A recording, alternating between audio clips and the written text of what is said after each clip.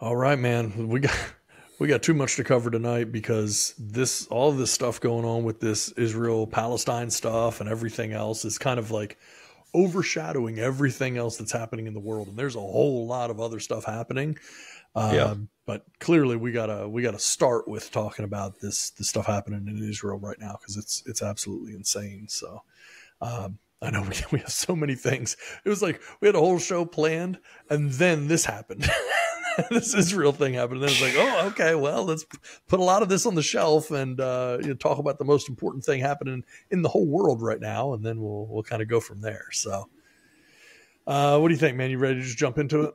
Yeah, let's dive into these waters, boy. Yeah, gonna be dicey tonight. Yeah. All right, here we go. T minus 10, 9, 8, 7, 6, 5, 4, 3, 2, 1, 0, and liftoff.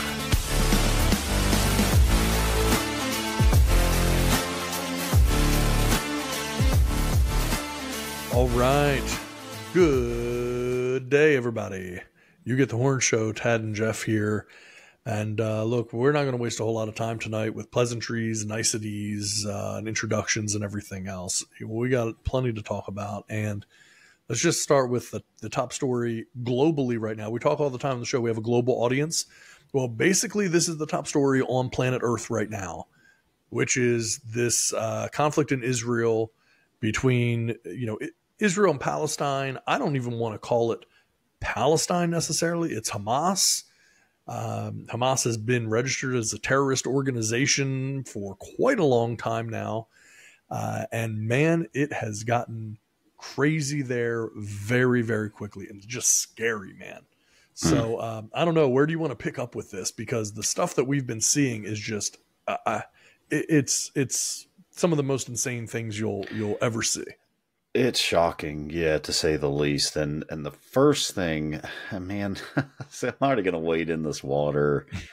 Gosh, man. How did this happen?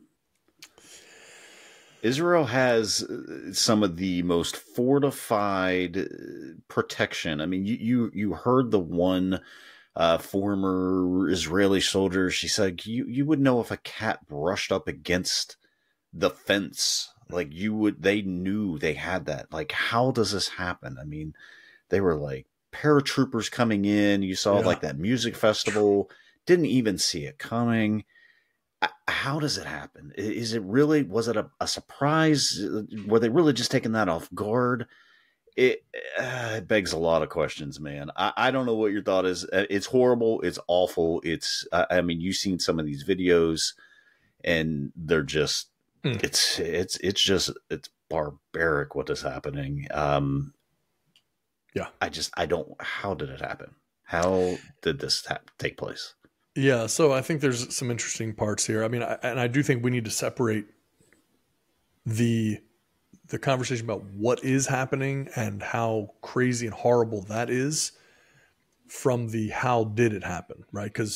Because there are tons of conspiracy theories going around and things like that right now. And again, are they wrong? Are they correct? I don't know. I mean, there's so many different things that, going around that people have, legitimate questions about. And some of those have to do with how could this have occurred, right? And so there's what is occurring, which is just absolutely horrible. I mean, this is, if you break down the word terrorism, right, it starts with terror.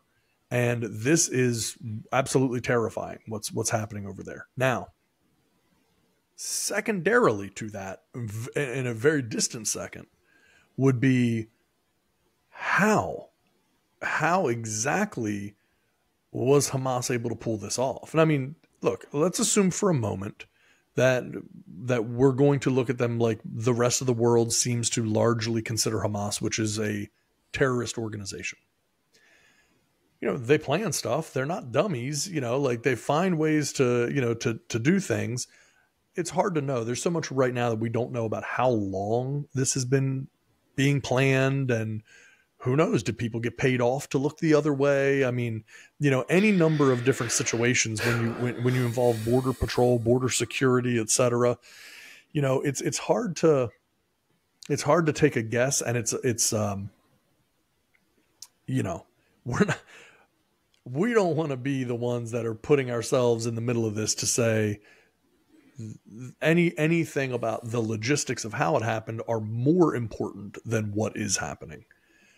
But if we talk about, you know, some of the ideas and theories, one of them is that did Israel allow some of this to happen in order to then have a reason to go after Hamas and crush them? And that's certainly a possibility. I mean, it would be not a dumb move by any stretch. It would be very, you know, smart strategic move. I do think the flip side of that move is just because you're going to allow something to happen, if it happens, doesn't mean it was going to happen right then. So short of you reaching out and saying, hey guys, if you ever wanted to try something, I'm happy to look the other way. Yeah. It's like, that's not exactly, you know, so I do think there has to be, even if you were willing to look the other way, that didn't mean that Hamas was going to attack. So there are some different things that would have to line up.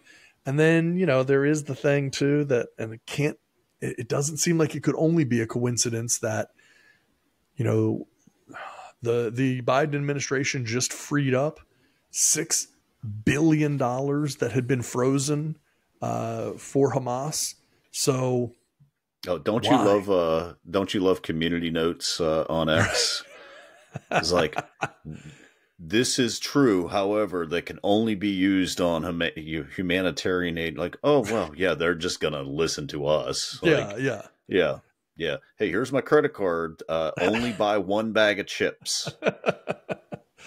Yeah. It's like, come on, man. I mean, you know, that's the whole problem is that. So if in fact the U.S. considers Hamas a terrorist organization, why would you free up? And again, I understand that there is a difference. We did not give them $6 billion. We had frozen $6 billion of their money that then we unfroze and released to them. Under what circumstances would it make sense, if you believe that they are a terrorist organization, to fund them with $6 billion? I don't care if it's their money or not. Why would you unfreeze money that you had frozen from who you are personally calling a terrorist organization? It doesn't make any sense. Like, just logistically, someone would have to really be able to explain to me why, under any circumstances, you would give back, free up, unfreeze, I don't care what adjective you want to use, allow them to have $6 billion. I can't comprehend that happening.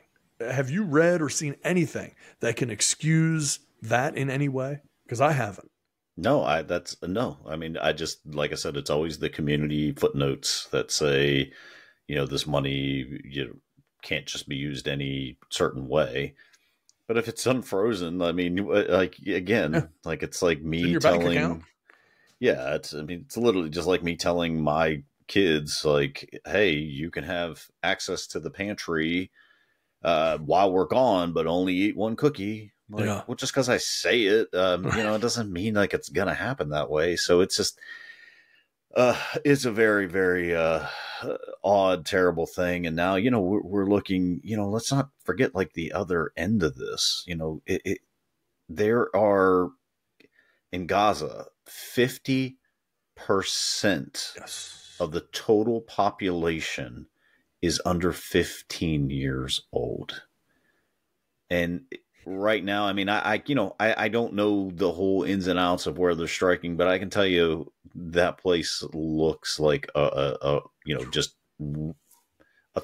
it just looks apocalyptic. I mean, it's just, you're going to say it looks like a war zone. It is a war zone. It's a war zone. Yeah. And it is being heavily bombed by Israel. Yeah. Which just makes it even, Hamas hides behind these kids and uses them essentially as human shields. Like, there's, like, I don't. really care for the whole both sidesism, like, oh, well, what about the other side? What about, Right. what? There had to be swift action. There had to be, but I mean, man, It's tough. there's no good in this. No. And at what price was this? Like, it just, Hamas could not be this dumb to think that we are outnumbered here. We are out, we are out militaried here. Yeah, it doesn't make sense to me. It just really does not make sense to me. You can take them off guard, and you kill 1,000, they're going to come back and strike you. And maybe that was the whole idea: is we go here, we cause all this pain, and now Israel's going to strike, and they're going to kill all these kids and everything because they're in the way of all this, and now it's going to be look what Israel has done. Yeah. It's the only thing I can think that would make any sense as to why they would attempt this. Well, I mean, one thing's for sure, whether it was ever intended or not, I mean, you have definitely guaranteed that this conflict will stay around for another 100 years. Yeah. Because now you have all these kids who have grown up already maybe in not a great place in Gaza, then now are being, completely bombed and destroyed by Israel, and being told by their families, their friends, and everybody else, in Gaza about how, Israel's the bad guy here. Yeah. And look, it's tough, right? I mean, that's the problem, is that there isn't a clear-cut right and a clear-cut wrong on how you handle a situation like this. Like, right. Israel's going about it in an iron-fisted way for sure, because they're looking at it like, no, we are going to solve this once and for all. We're going to wipe you off the face of the earth for ever having attempted something like this.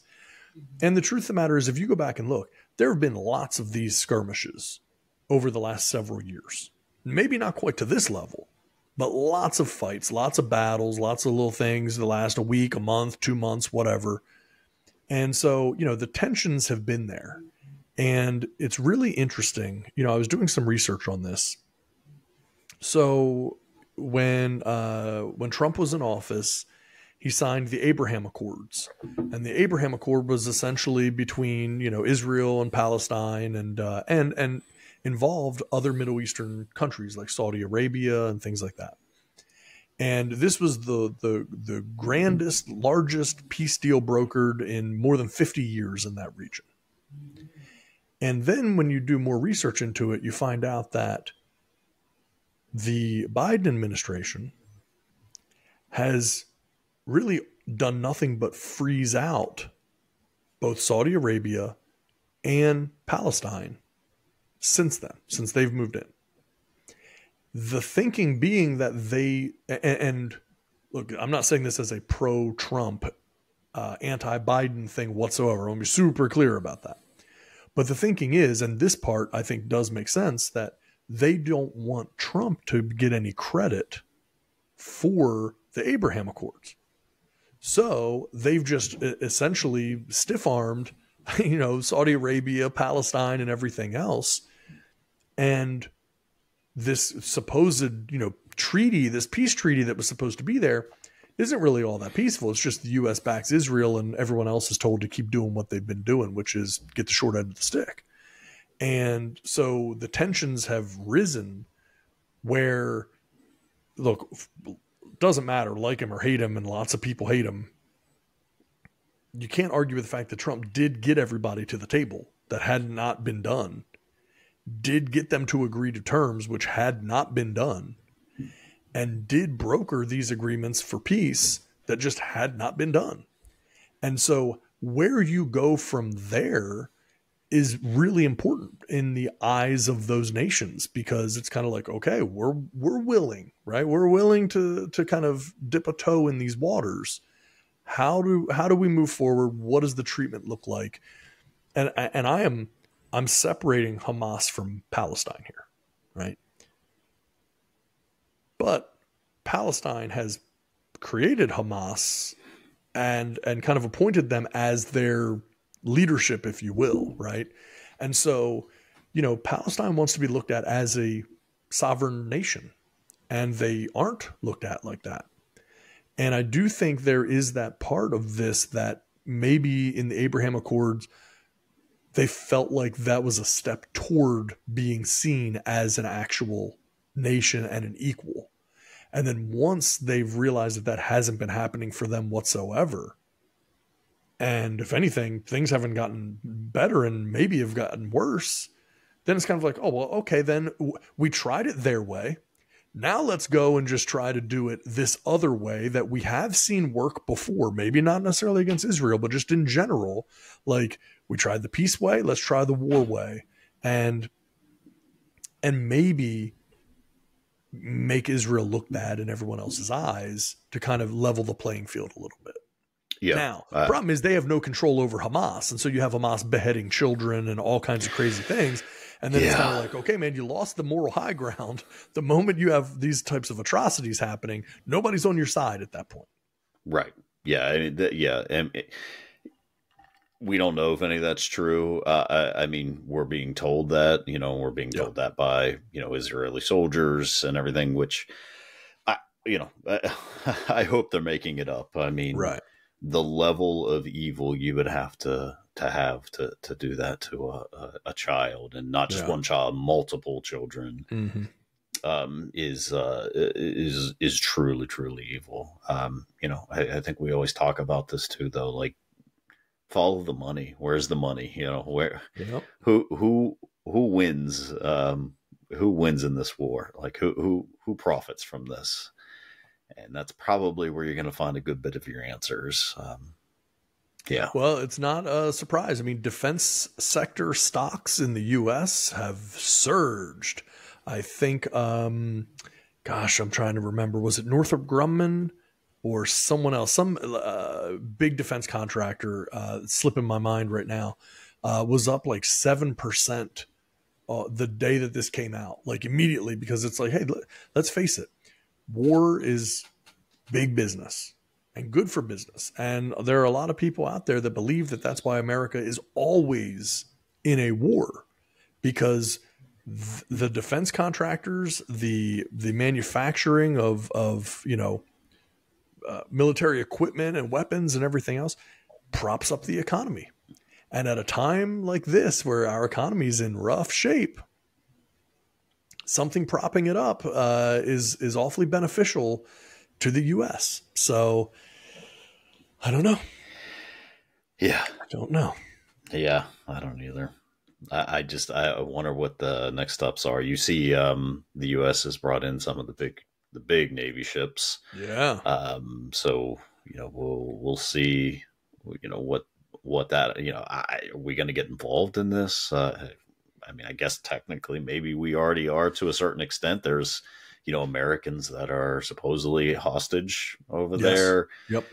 So, we may not have a choice. I don't know. I mean, it feels like we pick and choose who we want to go after, or who we want to, release, or who we want to try to bring back. But, there's just the stories being told there. You hope they're just make believe and they're just made up, because some of the stuff is wild. You saw that picture of I already forgot her name. She was like the model German citizen. I think I know who you're talking about. Yeah, she was at that rave, and then they showed her body in the back of the truck. Yeah. Legs look like they were broke. So I read just a little while ago that that her mother believes she may still be alive, in a hospital, somewhere over there.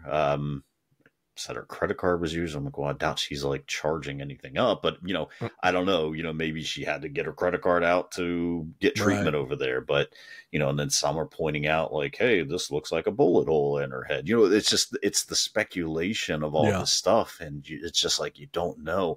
And it's also was like, okay, what's this a distraction for? Is this a distraction for something bigger, something else going on? Mm-hmm.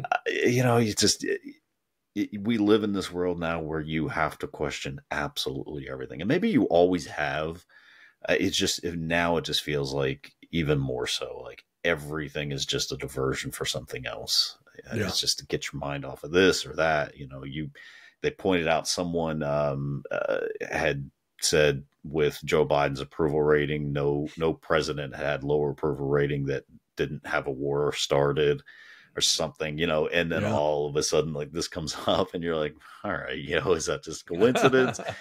I don't know. I'm not saying Joe Biden started a war, but that was something that was brought up. Someone mentioned it, and then here we are a year later or whatever, and now we have this going on, and this is all coming due. Election time is coming up next year. We're ready to roll into 2024 in the next couple of months, and now all of the stuff is starting to really just pop up. Now Zelensky's concerned that the focus is going to be taken away from Ukraine, and the forces are going to leave there, and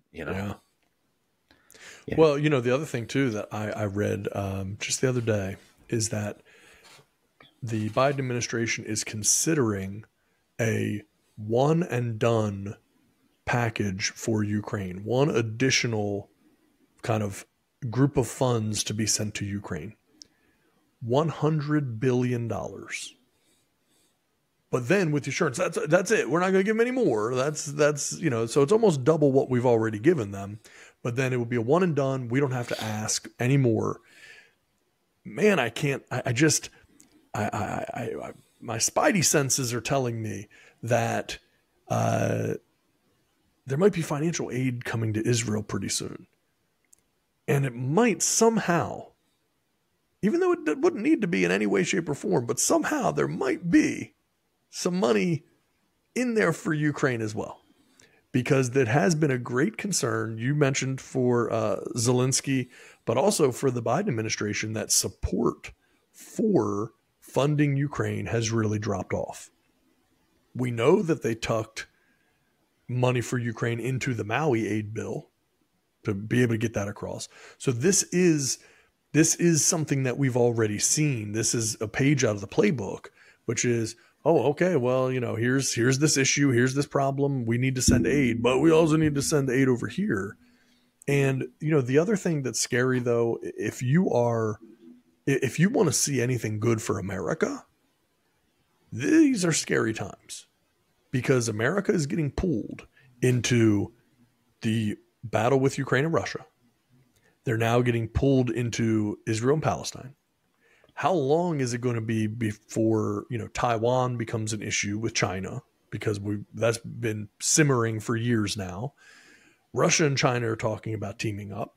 And Biden came out, what was it, last year, and said that the U.S. military was dangerously low on munitions.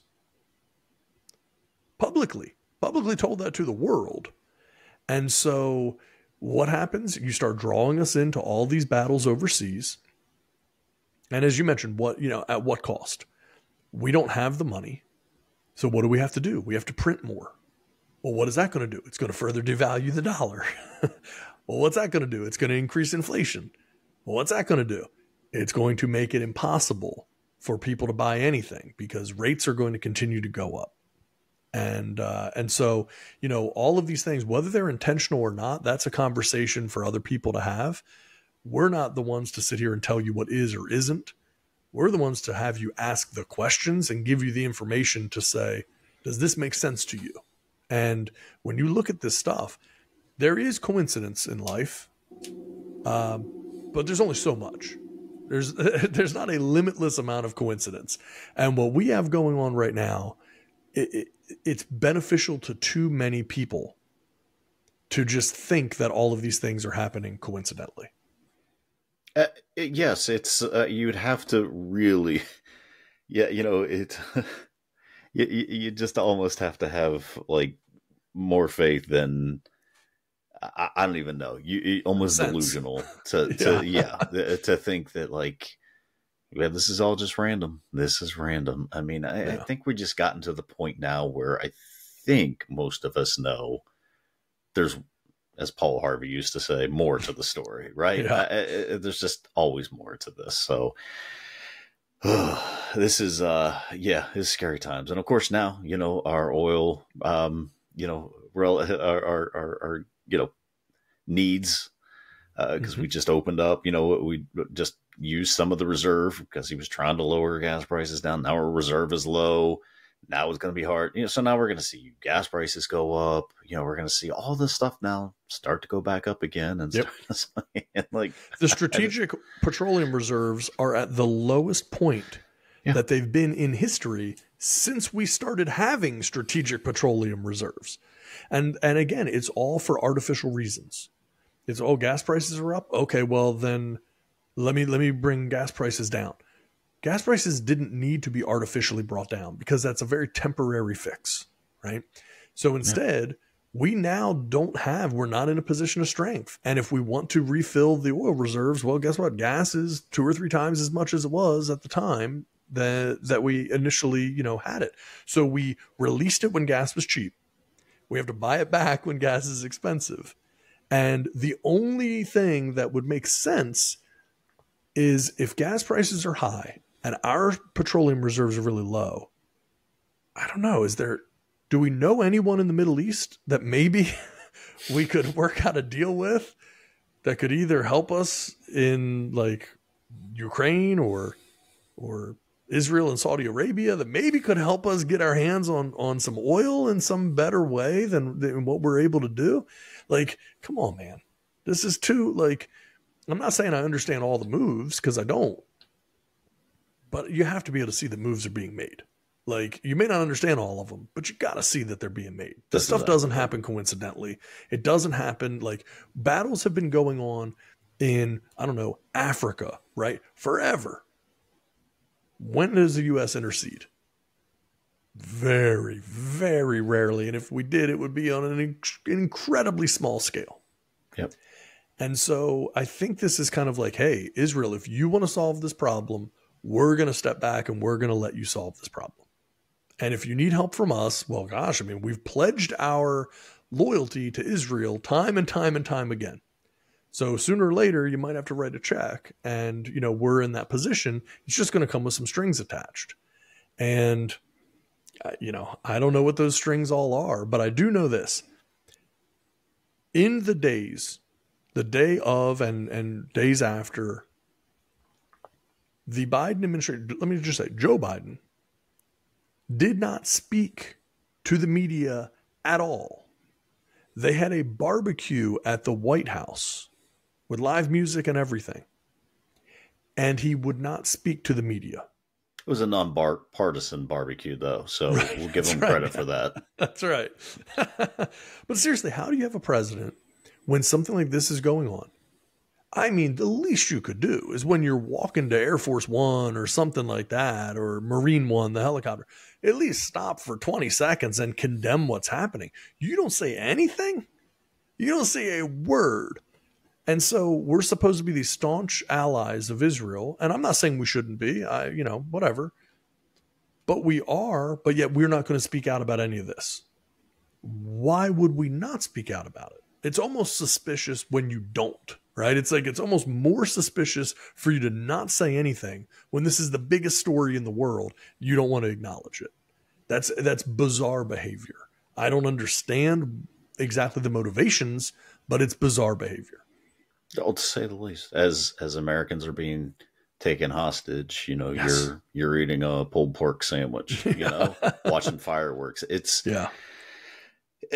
the optics, if nothing else, are terrible. I don't know how anyone defends it. I don't know. I mean, do you cancel the barbecue? I don't know. Yeah, probably, right? Like, it's a barbecue. I'm pretty sure, you can find someone to cater it at another time. Like, well, or at least say we're going to use this barbecue to unilaterally discuss this situation and try to come up with some strategic moves in the region or something, right? Put on a show, at least pretend. Yeah.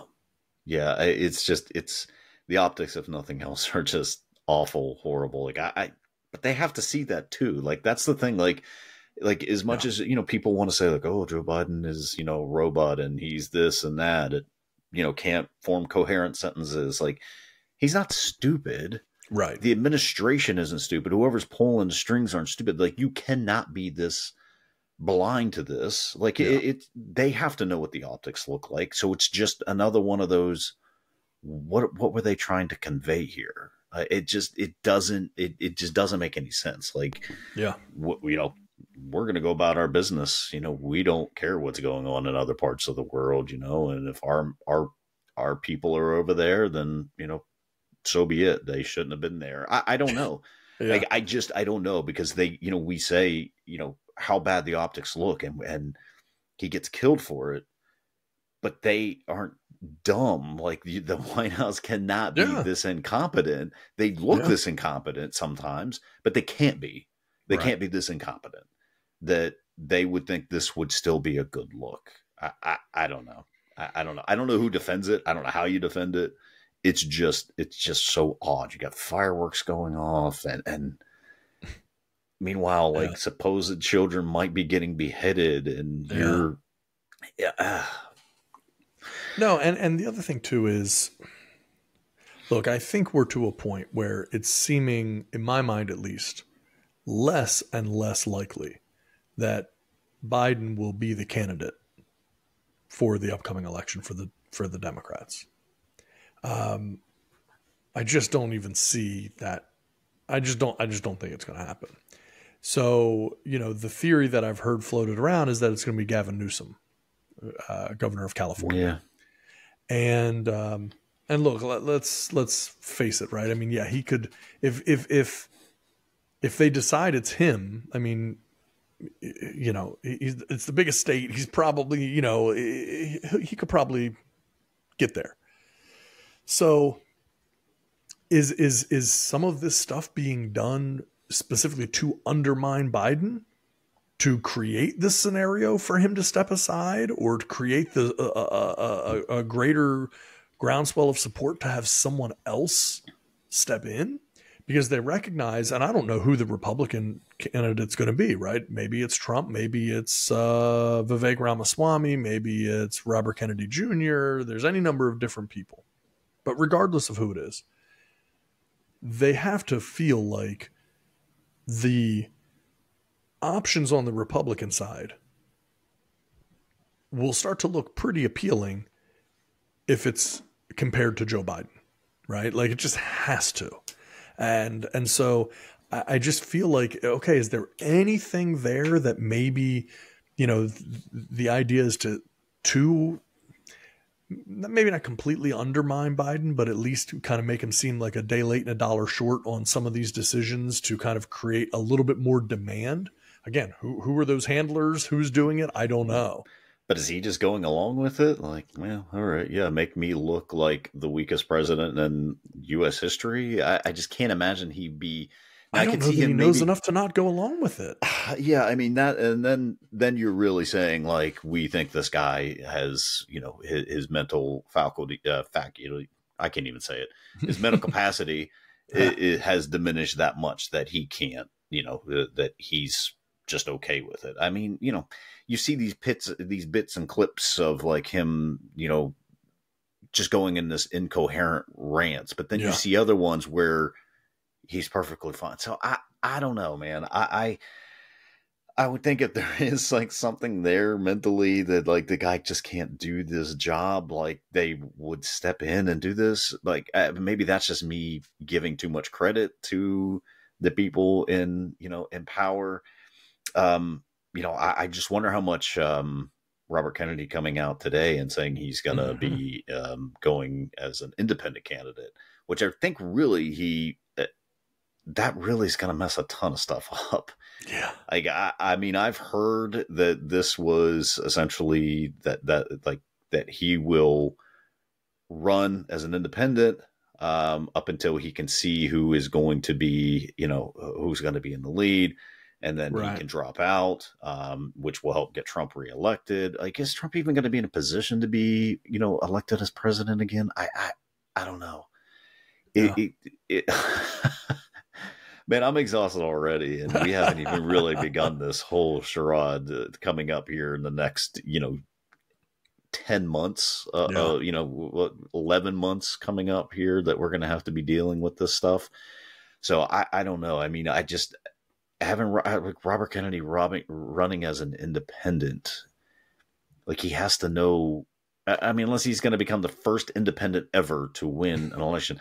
The most recent one that comes to mind that was actually able to put together any type of any type of run was Ross Perot, and like he got like what 3% of the vote, like something just stupid enough to throw off the election, of course. But surely that's not Robert Kennedy's thought process going into this. Like he can't be thinking like, oh, I'm just going to run interference for the Republican Party.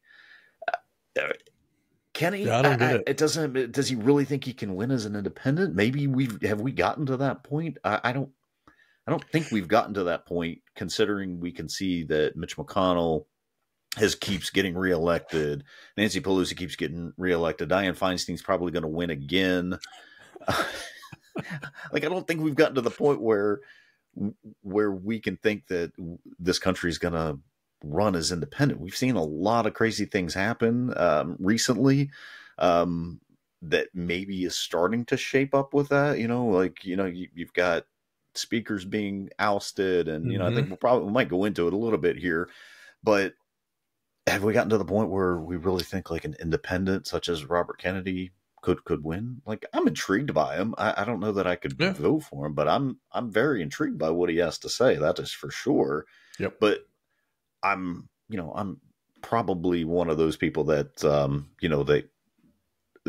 again, I don't vote party lines. Like that's just not my style. Yeah. But I don't think I'm in the majority with that at this stage. But maybe. No, but look, I do think there's a very realistic possibility that this is a shot across the bow from Kennedy to the Democrats to say, hey, look, like, because look, they haven't included him in the debates. Like he can't get on like ballots or anything anywhere. He's not getting, the attention that he arguably should be from Democrats. I mean, honestly, I don't understand. If you are the Democratic Party, what exactly don't you like about Robert? I mean, the guy is a literal Kennedy. He looks like the Kennedys. He is Robert F. Kennedy Jr. This is one of your like poster children of the Democratic Party, Robert Kennedy, him and John Kennedy, old Bobby Kennedy. This is old Bobby Kennedy's son. He looks just like him. Looks like he like came right out of Camelot, and then here he is coming out here to run like from the sidelines. This grand historic American great family. He's coming in to kind of be the savior. The prodigal son returns, comes into politics, and then gets ignored by the Democratic Party for what reason? I just don't understand. Because why wouldn't you like him better than Gavin Newsom?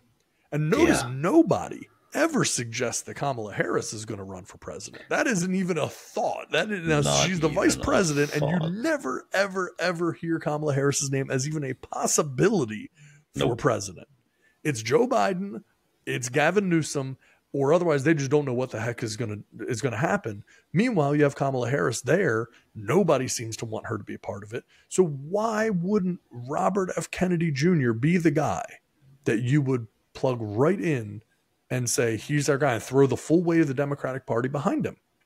He's a guy that's moderate enough that Republicans could kind of live with the idea of him taking over, because I promise you, even Democrats are going to have a hard time with Gavin Newsom.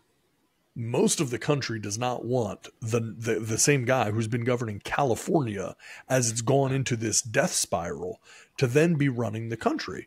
So I just feel like RFK Jr. is a guy who people can get behind, deal with. Republicans maybe aren't going to love him just because he's a Democrat, but outside of that, he's not that dissimilar from lots of Republican views. And then you just kind of look at it and you go, okay, well, that's so easy. Why do you want to polarize it so much that you're going to go all the way to a Gavin Newsom if it's not Biden? I don't understand strategically why you would go that route.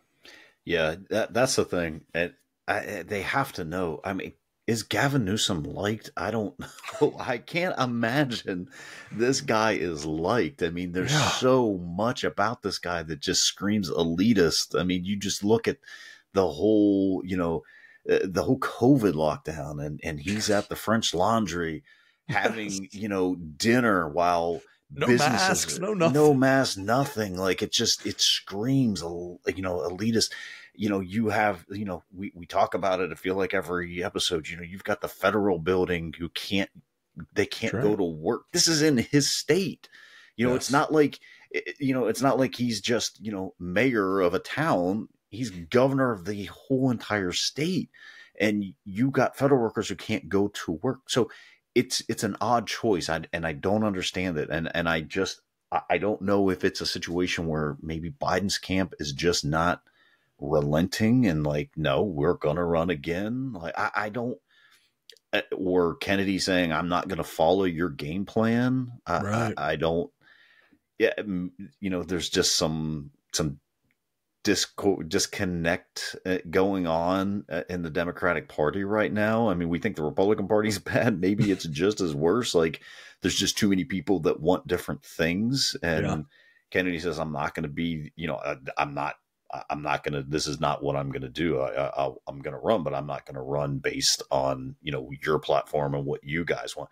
I don't know. I mean, you would think just to be president, you would be like, yeah, I'll do whatever. So I don't, I think that Robert Kennedy has like these, like just great morals and ethics. Like, I don't necessarily believe that. How do we know? but right. Like, I don't necessarily believe that. So I don't, I mean, I'm not saying he's a bad guy. He's a career politician as well. So it's not like I can think that like he's got some, just, amazing ethics and, I'm not going to follow. Like, he's going to be president. If Democrats want you to be run for president under their ticket, you would think he would do whatever he wants. So yeah, it doesn't make sense why they don't want him unless he really is, and not just like, I'm not going with your game plan. Like this is how I think the country should be run. So I don't know. And maybe they just don't want the Kennedys having any more power than what they already have. That could be the other thing too.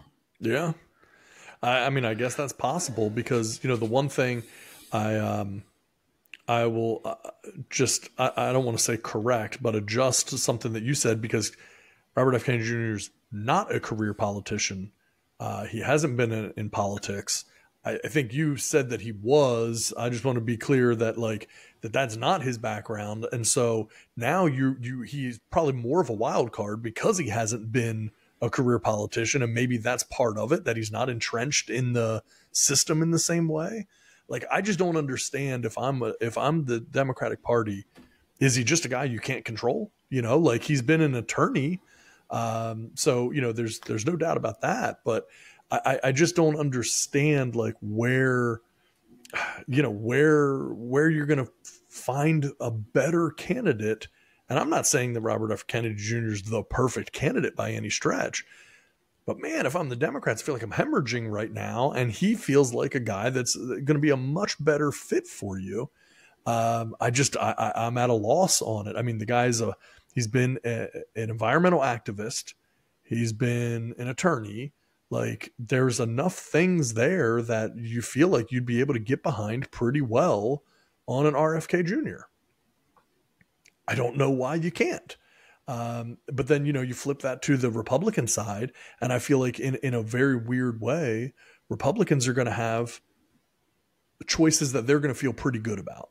I do feel like in general, okay, maybe Trump, maybe not Trump, who knows about that? But outside of Trump, you still have Vivek Ramaswamy, who is very interesting. And so you look at that and you go, okay, yeah, there's some options there that don't have to be Trump. And I even think that, I mean, look, I think there's such an opportunity for, if anyone was smart, and don't worry, no one is, but if anyone was, there's such an opportunity for a split ticket. Why not have, this is not like me pushing for this. This is an example. Why not have an RFK Jr. as president with Vivek Ramaswamy as VP? Like, why couldn't you do that? Because I guarantee you, their views are probably not that far from each other. Right. I mean, the fact that RFK Jr. is even willing to run as an independent shows that he is not in lockstep with the Democratic Party, or if he is, they're not in lockstep with him, and he knows it. And so, it's kind of like, is this the opportunity to kind of start to migrate a little bit? And I don't know the answer. I definitely don't know the answer to it. But I mean, if you look at what Kennedy has done, I just feel like there are things to like, so from that perspective, I think it's pretty good. Yeah. No, I mean, so maybe he's not a career politician, but I mean, to think that he hasn't had a foothold or say sure. in this stuff, I mean, yeah, he started out, I mean, let's remember, he was, assistant district attorney, and then, he got into some issues and things like that. Which I'm sure would be brought up, his heroin to use and different things like that. So, but to think like a Kennedy doesn't have any political sway or power is, so yeah, I guess career politician. I mean, but he's always been, I don't even know lobbyist is the right word. I mean, he wields a lot of power. He's a Kennedy. So yeah, 100%. Why he wouldn't, that's the only thing. I just think the Democrats, just the fact that he would be, they just don't want Kennedys to have any additional power than what they have. It could be the reason. Otherwise, you're right. I mean, it would be smart to have like a ticket like I don't know that that's what we want. I don't think this country, we want unity. So, could you, I mean, imagine that ticket of, I don't even know. I mean, Vivek is a weird candidate to me. I mean, I've heard some of his stuff and it's a lot of it even feels a little Joe Biden-ish, plagiarized. You're looking at like what Obama said, and you read, then you hear something, a speech that Vivek gives, and it's, there's a lot of similarities there. Right. And he also feels like a kind of an Obama type of thing, like just comes out of nowhere. And then, you saw like the old videos of him surfacing, when he's like a teenager, and there he is with Pete Buttigieg, and they just happen to be at the same place. They both just happen to be, asking questions. It's so I don't know. He feels kind of a plantish to me. It's just, that's a weird situation there too. So I don't really know what to feel about him either. It's just like another one of those, like, where did this guy come from? Like nobody heard of Vivek until, I mean, I won't say nobody, but your general public has not heard of this guy until 6 months, maybe a year ago. Yeah, 100%. Like, and again, I used him as an example, right? Because I mean, it could be a Nikki Haley as a VP. I mean, if you wanted to have RFK Jr. as president and Nikki Haley or somebody like that as VP, I mean, I just think that there are options that don't have to be this hard party line, because who on the Democrat side would you want for both president and vice president? You can't find one. Now you got to find two. Yeah. And on the Republican side, okay, let's assume that Trump's out of it, right? Remove him. And I say that because he's clearly not going to be vice president. So he's either going to be president or not. And then separately from him, it's like, can you find two on the Republican side? I think it depends on what your politics are, on whether or not you can. Vivek is a possibility. Nikki Haley's a possibility. But if you only had to find one good one from each side, one good Democrat, one good Republican, and have a split ticket like that, man, I mean, it's just like, it'll never happen. It'll never happen, because we talked about it. Could it happen? Could it happen on an independent side of it? What if Robert Kennedy goes to, DeSantis is probably a bad choice, but let's just say Ron DeSantis. Sure. I mean, there's that guy looked like the pure front runner for the longest time, and then now it's just weird. Now they're talking about, like, does he have like lifts in his boots? Did you see that? Yes. So weird. But then you look at the boot he's wearing, it's like, where's his foot at? It's just so weird. And then that smile, I was like, yes. Yeah. It's just so weird. No, the And, more like, he's but talked nobody, and got out there, yeah. the worse it went. And he's done an amazing job in Florida. Like, remember that hurricane? Like, he got that bridge built in like 3 days. I mean, it was just like, you know, he seems like he was good, but just like you get him on the national stage, and it was like, ooh, Yeah. you know. But it's just, you know, Republicans got to figure something out, because if it's not going to be Trump, then who is it going to be? Because the candidates are not looking that great. I mean, if you're a Republican, you have to be concerned, because I know there's plenty of Republicans that do not want Trump to be president a second term. But if not Trump, who? So, I mean, that's, and I don't know if it's possible. Could someone like Robert Kennedy switch and become a Republican candidate? I don't know. But that's where maybe, but that's where maybe he could get the Republican votes by asking one of these presidential Republican candidates, come alongside me, be my vice president. You could probably get a lot of people on both sides to agree. Be a hell of a ticket. This might be good. This could be good. And it's easy enough to point and say, everything's broken. Everything's broken in the world.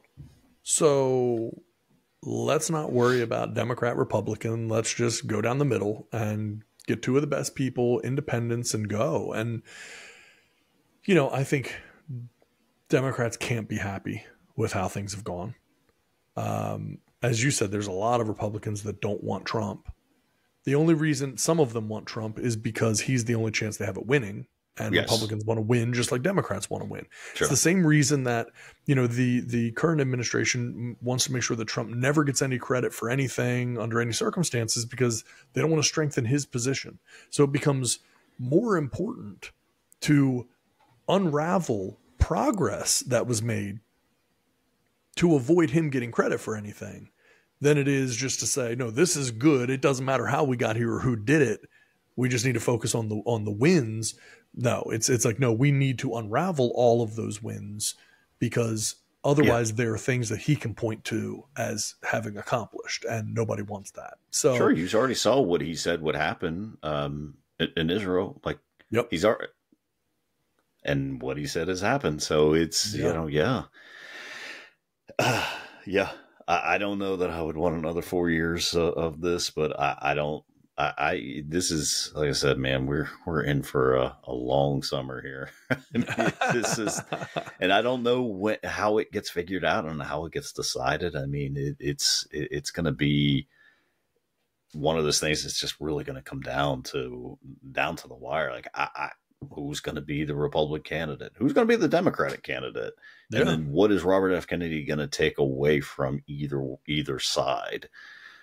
Your best bet is to try and get this guy on your side. I mean, I think anyways, even if he's not the president, what if he is the vice president nominee? You know, what you know, I don't know. Yeah, this is going to be, like I said, we're in for a long, long year. That's for sure. Well, and the other thing too, is that we know for a fact that no matter what, it's going to be a very tight election when it happens, because all elections now have to be incredibly tight and, and, you know, very, very combative and, you know, and protested down to the last minute and everything else. So if I am a Biden or anyone else, I have to look at this Kennedy situation. And in my mind, it's like, I'd rather bring him into the fold 100% than push him out. Because if that guy got even 5%, 10% of the vote, well, there's your election right there. There's your election. 1%, like less than 1/2% was like the difference in the last one. So a 5 or 10% swing is just done. You're dead in the water. That's exactly and so there's only two things most people think. That's what most people think he is running based on, is to give the win to anyone but the Democrat side, because he knows he can't get the full backing of all the Democrats. He's going to take away that 5%, and it's going to be a landslide victory for the Republican Party. That's how I envision it. That's how a lot of people see it. I could be completely wrong, but that's what I think. Well, and the other thing that's interesting too is that, Kennedy speaks out often about government waste, government corruption, all of these types of things. That doesn't make you popular with the current government, right? Like, that's just like, you can't go out and say those things constantly and then, think that, the current people are like, man, seems like a good dude. Let's bring him in. Yeah, you're right. But you gotta you gotta figure out a way to take advantage of what he has and what he can do, because if you don't, then it's going to cause you far greater problems. And I think that he's in a position now where weirdly he has a lot of power, because even if he can't win as a Democrat, he can make sure no other Democrats win. That's exactly it. And he can easily, I don't think it would be a big swing for him to go to the Republican side. I don't think so either, no. And I think if he timed it perfectly, I think there's an awful lot of people that would vote for him on the Republican side because they wouldn't have to vote for Trump. But he has said a lot of things that people agree with. And let's face it, even more fringe things, because he has spoken out against vaccines and different things like that as well, that are some more fringe arguments. But more of those fringe argument people are on the Republican side most of the time, many of them being Trump supporters. So it's kind of like hey, this is like a Trump light, right? There's still lots of things that I like and agree with, but it's a little bit more of a palatable, package. So I don't know, man. If to me, RFK Jr. is the X factor on all of this stuff.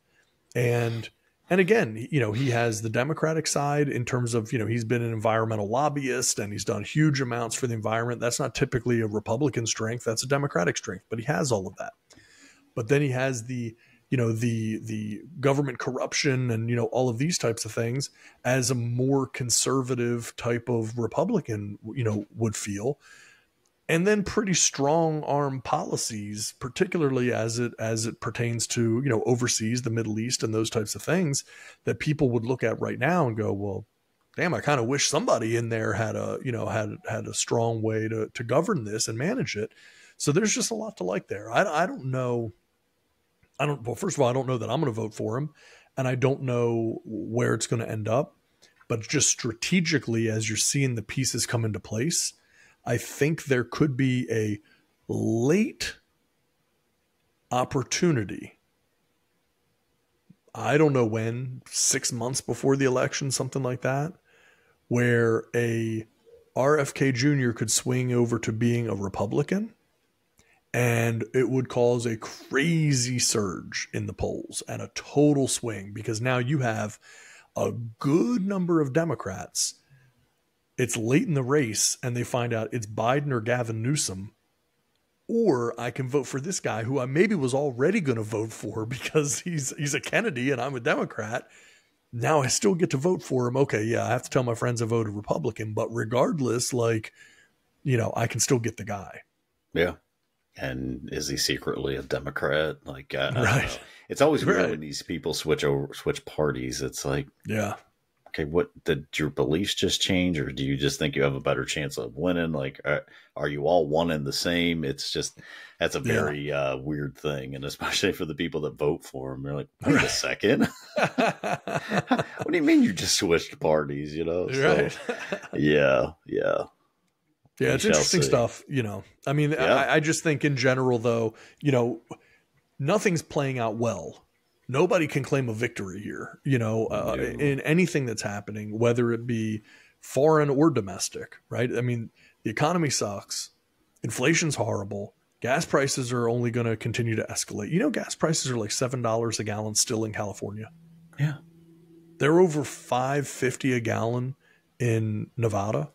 I mean, you see a lot of places on the East Coast and it's $3.50 to $4 a gallon and people are kind of okay with that.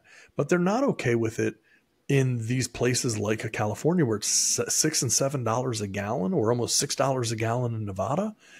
That's impactful, man. And if prices go up more the way that they're expected to, and it ends up being, $4 or $5 a gallon on the East Coast and $8 or $10 a gallon on the West Coast, trust me, that's going to have an impact as well. That's going to have an impact on people's voting decisions and everything else. Sure. And no matter how many times Joe Biden's handlers on X tell you how great everyone is doing, like, it's one of those things like, no, like, come on, dude. Like, you can't possibly, just because you say it doesn't make it true. Like, I just went to the grocery store on Friday. No, we're not doing better. We're not doing better than we were. There's not a point in time since you've been in office that anyone has been doing better outside of you sending all those stimulus checks out to everybody, which now we're paying for because we've printed way too much money.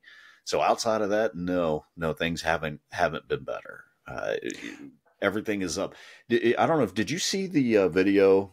I know we're running long, but did you see the video of the guy who went into, I want to say it was Costco, Trader Joe's, or one of those places. It was one of the big box things. It was either Costco or I don't know what the other one is. Sam's Club, BJ's or Sam's Club or something. I don't know did you see him go in there and have videos of like what stuff cost like now compared to like a year ago? Oh, yes. It was literally like, they want to say inflation. It was like 1%, 2%, 3%. It was literally in some instances 75% increase. How you can just play this off and it's not even necessarily that, like, it's shrinkflation. It's what used to be a 60-ounce bottle of orange juice or whatever it is now a 54 ounce. Yep. 100%. You've just shrunk it, so maybe the prices stayed the same, but now I'm getting 6%, 7%, 8% less than what I used less to for get. your money. Yeah. Well, I don't know if you saw. So, I mean, you mentioned orange juice, right? Orange juice prices are rising so fast that they just hit their limit up threshold and were halted. There's a limit to what prices can increase from manufacturers. Since the low of 2020, the price of orange juice is up 315%. This year alone, in 2023 alone, and keep in mind, we're only 10 months into the year, orange juice prices have jumped by 105%. Imagine that. Just this year. Yeah. I don't even know that's something that I personally noticed because I couldn't even tell you the last time I bought orange juice. Yeah. But that's insane because like there's something that like a lot of people probably buy. That's right. Orange has been around for quite a long time. It's a staple at breakfast. I just happen to not enjoy it. But to think that like that's something that's really just gone past us because it's not something we drink. But there's plenty of people out there that do. Like that's crazy. Can you imagine that going up that much?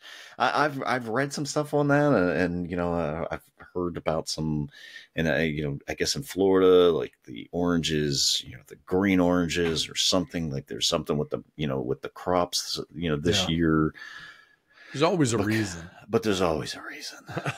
I mean, here's another one then. Olive oil prices are up 130% since last year. Olive oil. Yeah, that was one of the things the guy was on there with Costco. Like, it was a big thing of olive oil. It was literally up like 75%. It's insane, man. And here's the thing, too. Live cattle for beef, up 125% since 2020. That I definitely know, because every time I go to the steak aisle, I'm like, jeez, man. Yeah. I'm waiting for these things to, have one day left before they have to be made to hopefully get it back to the price it was when it was, fresh, and I had 2 weeks to decide to cook it. Yeah, and here's the thing too, and I think we've talked about this before, is like, it's not like these prices are gonna all of a sudden go back down. Right. No. Grocery stores and these places have gotten used to making this money based on these prices. They're not all of a sudden going to say to their, to their stockholders, like, we're going to cut Americans a break. We're going to go back to pre-prices. Like, that doesn't happen. You're going to be stuck paying these, and it's just going to feel less, you're just going to get used to it. And it's just one of those things that it really is what it's about, is like, just get used to these prices. We'll lower them down a little bit. We'll raise them up crazy high, and then we'll bring them back down. And you'll think, oh, well, I'm only paying, $9 a pound, for store made brisket, not even the good stuff. Well, all right, well, $9, $13 a pound. That's not too bad, because now, it's $20 a pound or whatever, it's, when you get back down, I was like, no, that's not really what these prices used to be. They used to be $3.99, $4.99 a pound. That's right. But you forget about it.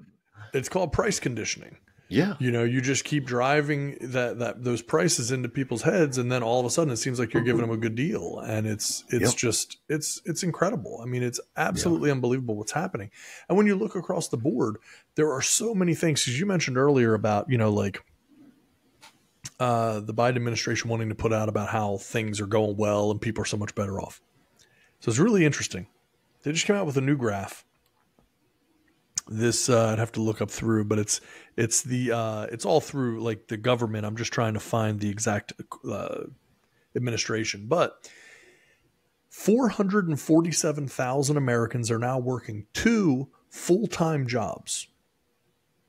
And so the number of Americans working 2 full-time jobs is now 33% higher than it was in 2008. So a third more people working 2 full-time jobs. So what happens is the government then comes out and touts their job report about oh, look at all these new jobs we've created. But you've created those jobs by making people have to work 2 jobs. And imagine when you think about the fact that you look at that number, I mean, 500,000 people are working 2 full-time jobs. And there's always some number of people that are doing it. But if you go back and I don't know, this date here would probably be looks like about 2010, 200,000 people. And then, it starts moving up. So between just 2010 and now, that number is up, 2.5 times. It's insane. Yeah. And so and you're looking at that and saying that that's a good thing. Like, oh, look at all the new jobs we've created. No, there's no money. People are working so much more. And it's not just that, just so you know, part-time employment has jumped by nearly 1.2 million since June. Just since June. So if you have 1.2 million part-time jobs, what does that mean? Well, that means some people have lost their jobs and they're having to take on full-time jobs. But a lot of people still have their full-time jobs and they're also working a part-time job. Yeah. And so those aren't positive job report signs. Those are negative job report signs. But the way they spin it, it's so dishonest. It's evil. I mean, it is say, look how much better we are. And I'm like, come on, man. Nobody, and anyone buying this and saying, no, my life is definitely better now than it was 5 years ago. Yeah. To say that, you really, you have to be lying unless you were one of the people that won the $1 billion jackpot or something. Everything has gone through the roof. Everything has gone up. And to spin it any other way is just, I'd rather him come out and be like, yeah, we've had a tough couple of years. And I understand, the jobs have come up. The job reports show that we're increasing it. And that's good. But here's too many people are working a part-time job and a full-time job, 2 full-time jobs. We know what it means. Yeah, we want to do better than this. Come out and be honest for once. But again, you just don't care. Obviously, you just don't care because to put those out is just so... it's laughable. And you just look through the comments on there and you'd be like, come on, man. Nobody's buying it anymore. No. Stop trying. Come out and say, here's what we're going to do to make it better because we know these jobs are inflated because of X, Y, and Z, and we don't want that. Here's what we're going to do. We joke, all these people want $15-$20 an hour to work fast food. Did you see Chipotle making they're coming up with an automated like Oh, bowl yeah. to make it's a system that automatically makes your So you know great. your barbacoa bowl. This is like, That's the so future. now we're automating so much more things. You don't need as many salespeople now. It's just Yeah. we're heading for some really rough times, like just weird times. And I don't know what the answer is on any of the stuff. You have all this automation, you have all this stuff that's and a lot of it is businesses trying to survive. It's Sure. it's people demand more pay, demand higher wages, and it's like, okay, well, we're going to give it to you, but we're going to also cut workforce by 20% so That's we can right. give you this, and now we're going to do it. Like my Yeah. local grocery store, like I live in, I would consider a very, my area, very, Yeah. very Upscale area. bland, Well, middle right. class area. Like crime isn't really a thing. I mean, you have some petty stuff, and then of course Yeah. there's some drug deals that go down in any city, and there's a murder. If there's a murder, it's like, everyone's locking their doors, right?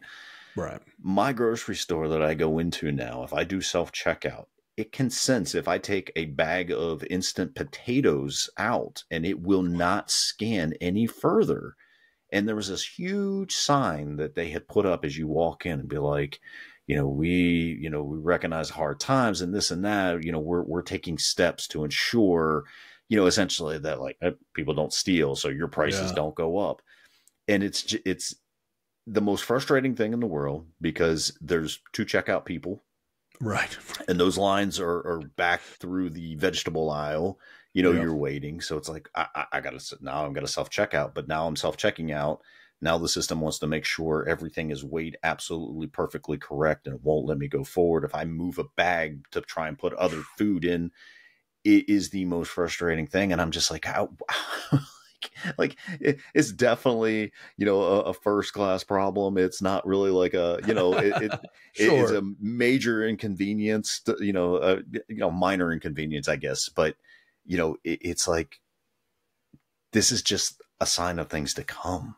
This is, everything is locked up. You want to get Mhm. formula, you have to now go ask them to unlock the key.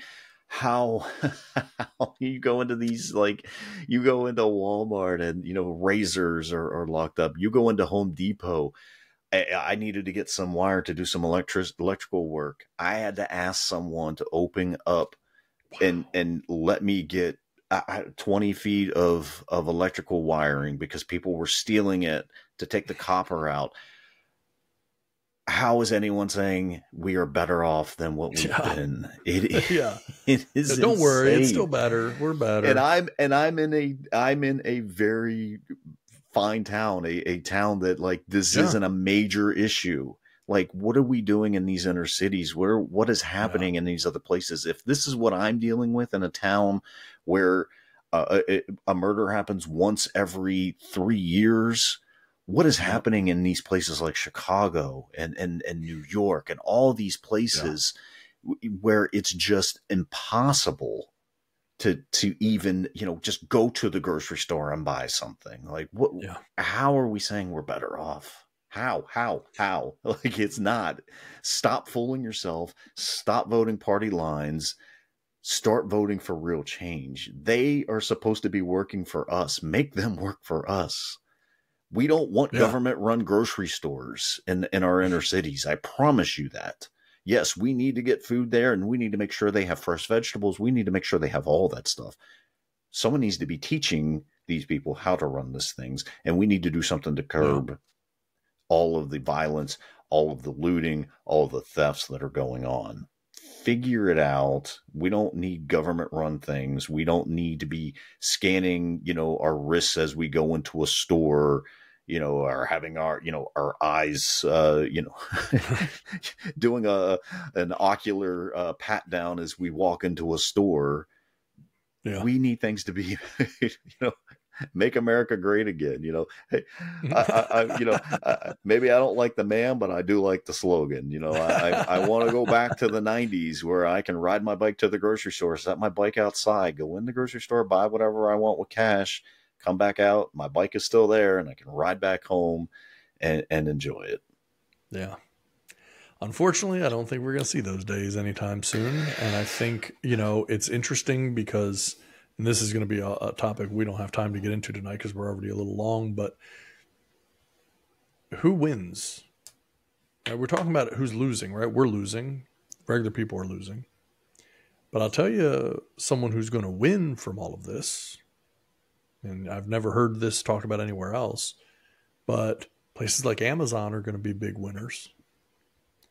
Places where everyone, it's just going to force people to do more ordering online, more household delivery, because when it's such a pain to go to the grocery store, when it's such a pain to go to these different places, screw it, I'll just order online and I don't have to mess with all of this stuff. And so you better believe, 5-7 years ago, whatever it was, when Amazon announced that they were getting into the grocery game, people thought they were nuts. Why would you ever want to deliver groceries, right? And yeah, they bought Whole Foods, but then they started working out grocery delivery through Amazon Prime. And people thought, that can't work. It's just not going to make sense. It's not going to make any sense. And now, slowly but surely, it's going to be less hassle to just order and have the stuff delivered than it would be to actually go out and have to do it. Particularly, by the way, if you're working 2 full-time jobs. It's very difficult to go out and do your grocery shopping when you're working 2 full-time jobs. You can't afford the groceries anyway. And so the big players are going to continue to win, and the small mom and pop places are going to continue to be driven out of business because they're going to be the ones that have to take, we talked not long ago about, restaurants, right? And theft and all of the different things that come with that. And then it's kind of like, well, what do they have to do? Well, if they don't go out of business, they raise their prices. But when they raise their prices, then what? And when they buy their food and their food's more expensive, then they have to raise their prices. But then people stop going there because now it's an expensive restaurant, but it was never supposed to be. And so you just drive all those things out of business. And guess how you can stay in business? I bet you could go to the government and get a small business administration loan or something like that to where now you are back and indebted to the government. And so look, let's face it. I don't care what party you're in. The party is irrelevant because the party, it's like, if you look at the side of a machine, right? There's not a gear that just spins. That gear fits into another gear. Those 2 gears, as they spin, that's what actually creates the progress. The Republican gear and the Democratic gear, they fit together and they power the machine that is the overall government. So the idea that you're saying like, oh, I'm not a Democrat, I'm a Republican, I'm not a Republican, I'm a Democrat. Bro, you are so short-sighted. You don't actually see what's happening. You are the same. And you're arguing about the things that, or do they matter in the grand scheme of things? Sure, they matter. But do they matter in terms of like just being able to survive on a day-to-day basis? No, they don't matter. Right. They don't matter that much. Not at all. No. And what goes back to something I said earlier, follow the money. That's it. Follow the money. That's it. And just for clarification, since you do bring that up, I mentioned earlier Northrop Grumman, and I said I couldn't remember. I didn't think that was right. It's Lockheed Martin. Lockheed Martin went up 7% the day of the attack on Israel. And when Russia invaded Ukraine, the stock jumped approximately 30% in 3 days. Since the start of 2022, Lockheed Martin is up approximately 25% as a stock. Because everything is, all of the tension globally is creating this. And so defense contractor stocks across the board are all going up right now. Weird. Yeah. Weird. Good time to be in the defense sector, I guess. Yeah. Not that there's ever a bad time to be. Sure. But a good time to be. Yeah. There's definitely better times. There's good times and greater times to be in the defense sector for sure. Yeah. Anyway, so we've talked a whole lot and solved absolutely nothing, which is really kind of what we're known for. Oh, sure. That's the name of the show, right? So, anything else you want to touch on before we wrap it up? No, man. stay diligent, stay alert out there, pay attention, Yeah. keep your eyes open. I mean, I don't know what else you can do. No, that's it. And just bear in mind that at the end of the day, we still have the power to change things if we choose to, but you can't do it from your couch. You can order groceries from your couch, but you can't change who's in charge from your couch. And you can't change, and again, this isn't just about voting, for the record. Before it ever gets to voting, it's about just paying attention and educating yourself, right? Yep. Not getting distracted. Forget about voting for a minute and just know what's happening in the world. Pay attention. Don't fall for the tricks and the distractions and, all of these types of things, because the more you do that, the more you're irrelevant. And that's what enables them to just do what they want to do. Trust me, if they really were concerned about what you thought, orange juice wouldn't be up 300%, right? Like those things wouldn't happen. Beef wouldn't be up 125%. Olive oil wouldn't be up 130%.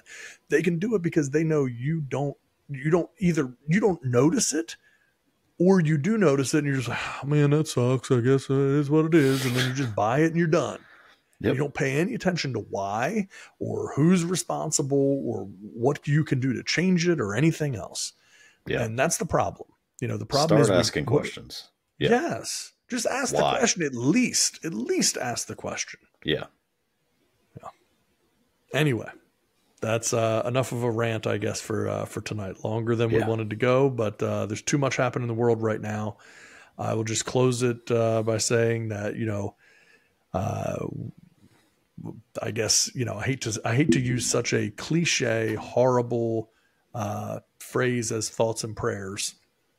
But either, if not both, then either thoughts or prayers, regardless of what your beliefs are, should be going out to people in the Middle East right now. And honestly, not just Israel and Palestine, because there are a lot of people. Now, why you'd still be there at this point in Palestine, I guess, is another question.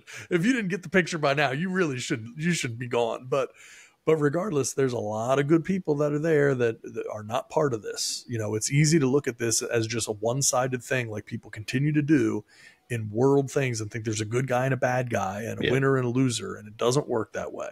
Nope. And there's a lot of good people and innocent people that are there that are suffering because of, the decisions being made by a small group of people. And guess what? We're not even sure who that small group of people are. We're not saying that's Hamas. We're not saying that's Israel. We're not saying that's the U.S. We're not saying it's Saudi Arabia. But those are all the usual suspects, aren't they? So, pay a little bit of attention, but definitely thoughts with, with folks there in the Middle East who are going through a pretty hellish time right now. Absolutely. So with that, we will go ahead and shut this sucker down, and hopefully we'll have better news next week.